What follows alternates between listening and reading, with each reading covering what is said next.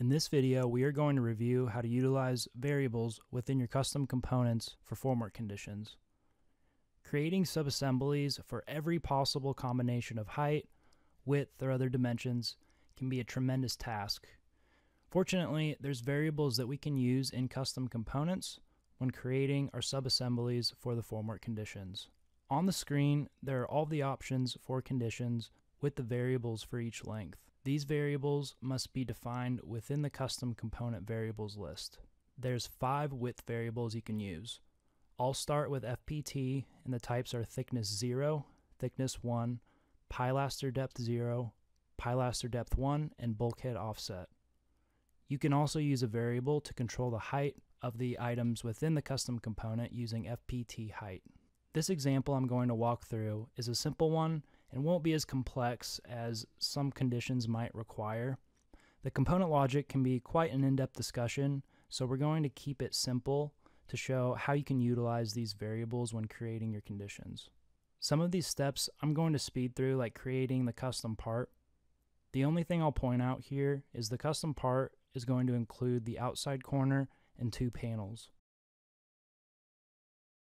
The start point of the component is at the outside corner point of the wall, and the direction is along one face of the concrete. Now that I have the custom part created, I'll open up the custom component editor. In the variables list, I'm going to define 3 variables the placing tools can modify. FPT height will be used in all cases to define the height of forms. For a corner condition, FPT thickness 0 and FPT thickness 1 can be used. In the formula column, I'll add some default values.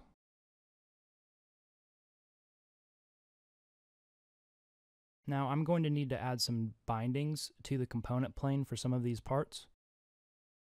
And I only need to bind the end handle of each panel, since those are the only points that will need to move.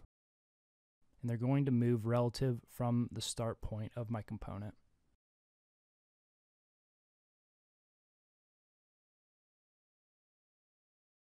For this component, let's say this panel is always going to equal the panel thickness plus the inside corner so that they match. The length of panel will then be the wall thickness plus the inside corner length, so we need to define a variable for the inside corner dimension. I'll assume the inside corner dimension is 6 inches. The formula for the panel on the left will be FPT thickness 1 plus the corner dimension.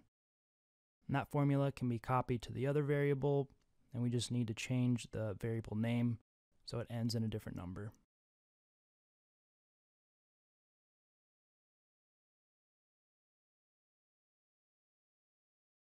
Now I'll hide the variables that shouldn't be visible, and I'll add a label for each. Now I'm going to save the component and perform a quick test just to verify that my component is working based on those variables. By changing the fields in the dialog, you can see the panels are adjusting and everything looks to be working okay.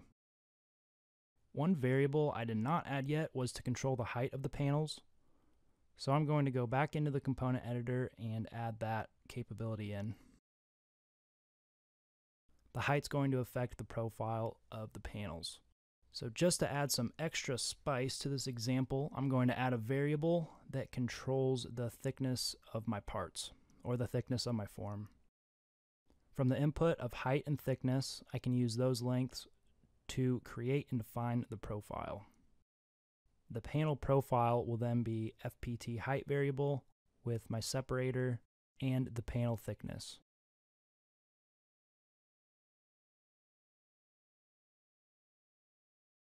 Now I can add an equation through the custom component browser for the profile under general properties.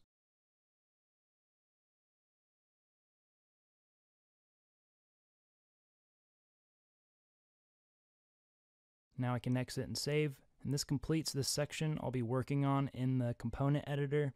Now we have 2 steps left. First, we need to make the corner assembly file, and then we need to specify that assembly file in our conditions configuration file. So I'll launch the corner assembly wizard from the component catalog, And I'll just follow along with the instructions here. So I'll pick the outside corner point in the direction along this wall face. And then I'll select the custom part.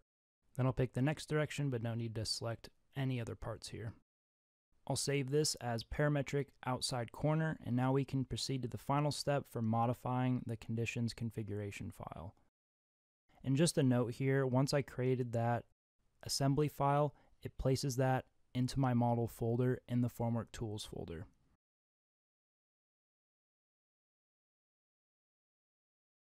Now to create this condition, I'm going to configure this through the Formwork Placing Tools dialog.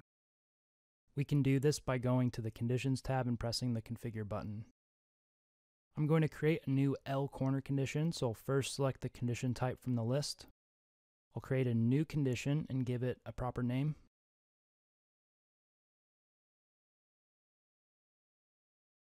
I'm not using the plus signs for any technical reason, I'm simply just adding those to make the newly created settings obvious in my list.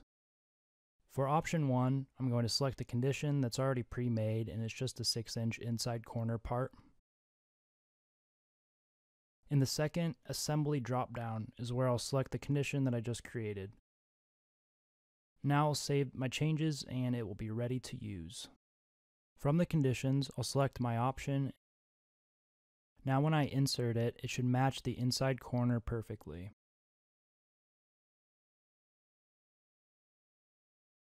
If you change the value fields in the dialog, you can see it will modify the objects that are inside of my custom part.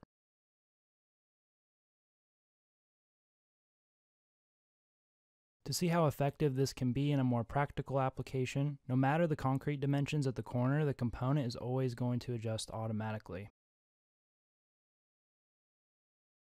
If you were to create conditions for every possible height of the form panel or wall thickness, and even if the wall thicknesses are different from each other, you could easily have upwards of 30 to 40 conditions that need to be created just for one corner.